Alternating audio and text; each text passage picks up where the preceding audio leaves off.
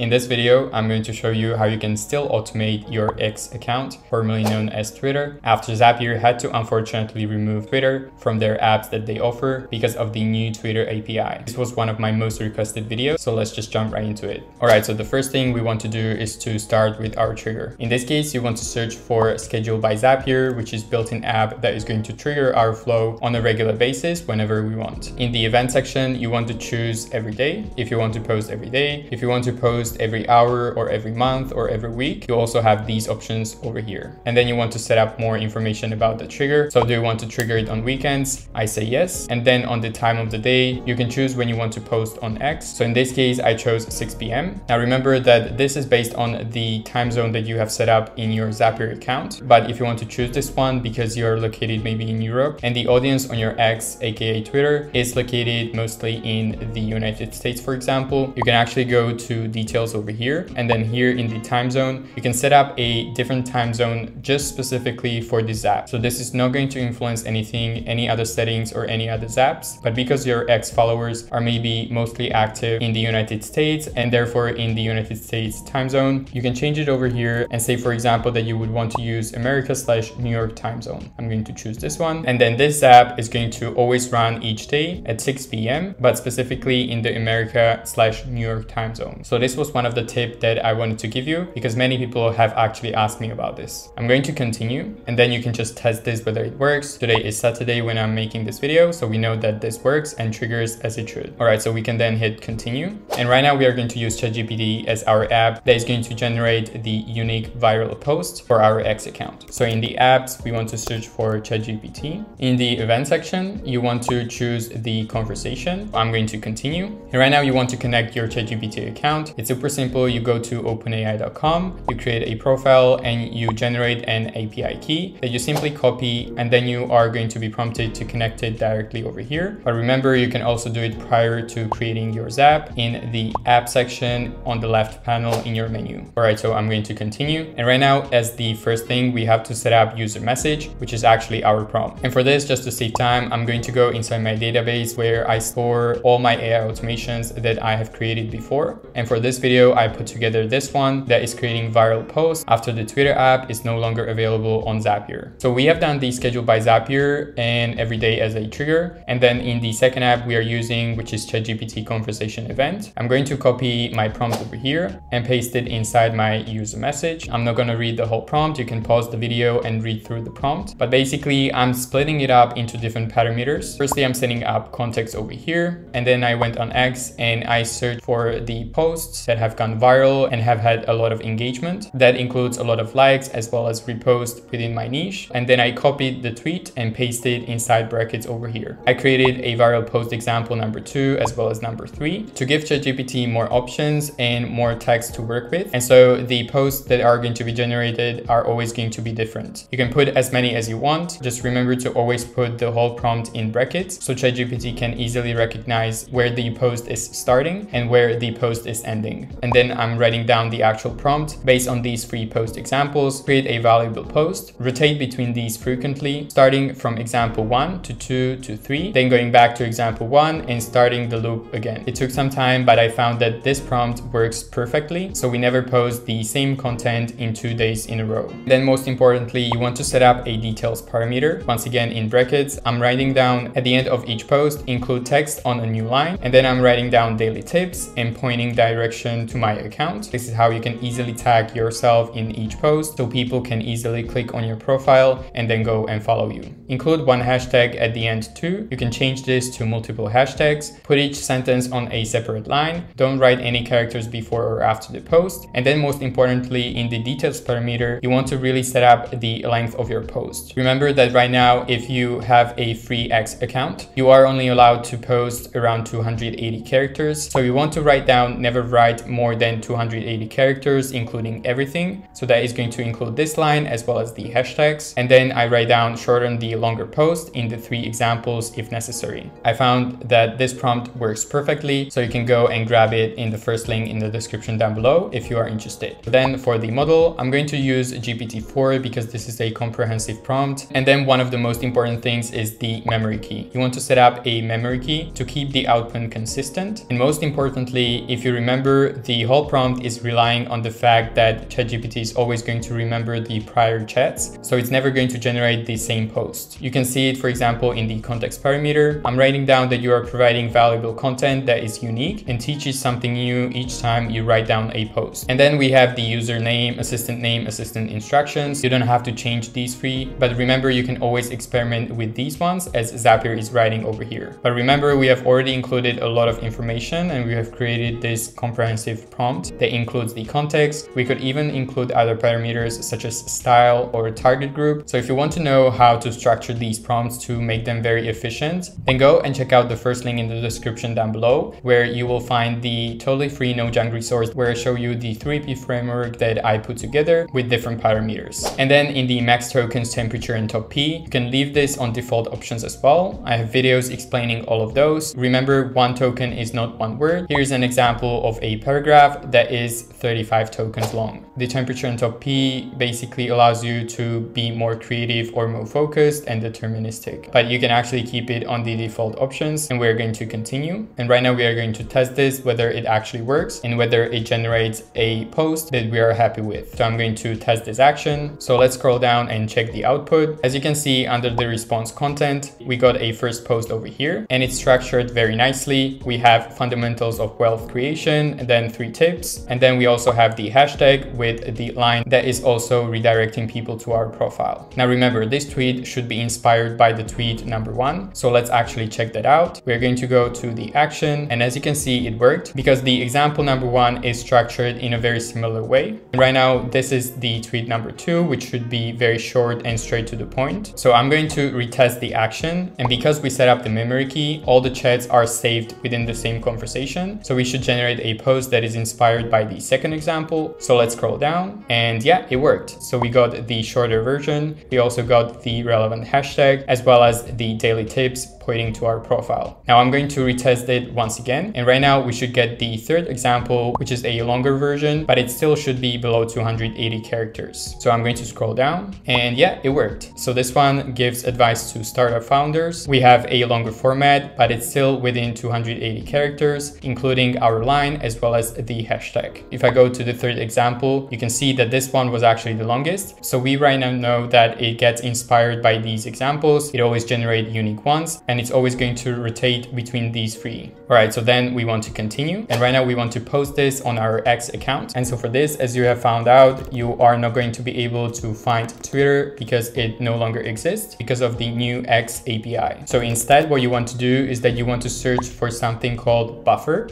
You want to go to buffer.com and create a totally free account. Once you are logged in, you can see that you can add new channels on the left panel over here. So if I click on that one, you can see how many social media platforms you can actually add to schedule a post. And as you can see on the left panel over here, I have already connected my X, formerly known as Twitter account, with Buffer. So I can right now go and search for Buffer app, and in the event section, you want to go and choose add to queue. Don't worry, this is not going to just put it in queue or schedule the post. This is going to post it automatically, and I'm going to show you later in the video how that's done. So I'm going to continue with this one. You then want to connect your Buffer account with Zapier. It's simply just using your credentials to log in, and then you're good to go. I've already connected my Buffer, so I can continue. And then in the action, you firstly want to specify your organization. If you have created a totally new Buffer account, you're going to see the same as me, my organization. So I have just one, so I'm going to choose that one. You can also set up different tags. This is how you organize them inside your Buffer account. And then you want to choose the channel. So in this case, you're going to see all the social media channels that you have connected with Buffer. As you can see, I have only connected my X, formerly known as Twitter. So I'm going to choose Twitter. And then in the text section, you want to put the dynamic variable from the conversation in ChatGPT. So you want to scroll down and find the dynamic variable called reply. And then in the media, I'm going to go with no attachments, but you can also include image, multiple images, or even video.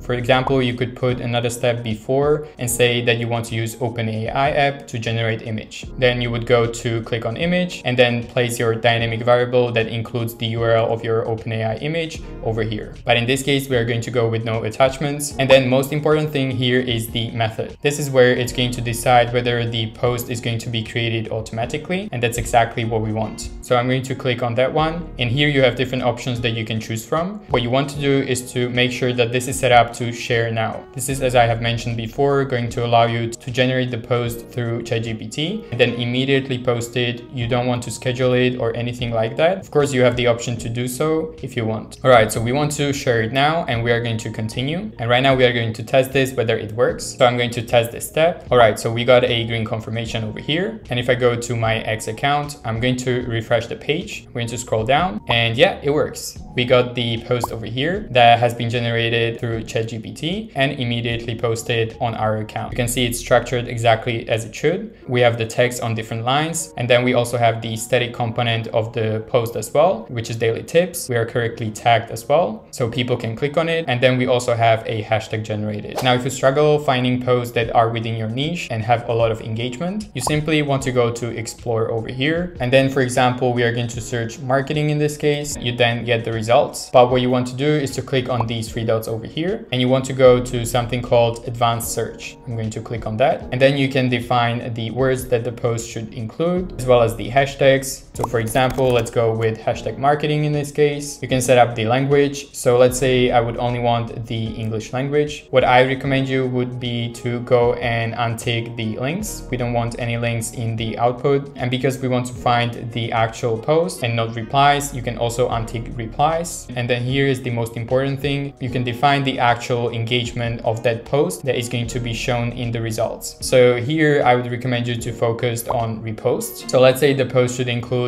the marketing hashtag and should also have a minimum, for example, 50 reposts. And so you can adjust this however you want to. And this is how you can actually find the most viral content that you can then utilize inside the prompt that I have shown you. You can also define the dates. For example, if your account is about ChatGPT and AI, maybe you want to show the posts that are starting from November 2022, because that is when ChatGPT was launched. And that's how you can also look for the most recent trends. So just to make it simple, I'm going to name it by the app order I am using to immediately know what it includes. So schedule ChatGPT Buffer X. And then you're good to go to publish it over here or in this corner over here. Now, if you really want to know how you can write prompts like these, go and check out the first link in the description down below, where you are going to find a totally free no junk resource that I put together. Remember, you can also get my AI automation database, which I update on a regular basis. You're going to find different automations over here. If you scroll down, that is going to include the Zap order, trigger event, most importantly, the prompt that you can just copy and paste. And then you also have the action that you have to perform with that specific output that ChatGPT generated for you. For example, we used add to queue and method share now. You can get it in the first link in the description down below as well. All right, so I hope this video was helpful. If you enjoyed watching this video or if you learned anything new, please give this video a thumbs up. If you're interested in more AI automations with Zapier, definitely subscribe down below, because that is exactly what my channel is all about. And if you enjoyed watching this video, I believe you're also going to enjoy watching this video that you can right now see on your screen. Thank you so much and have a great day.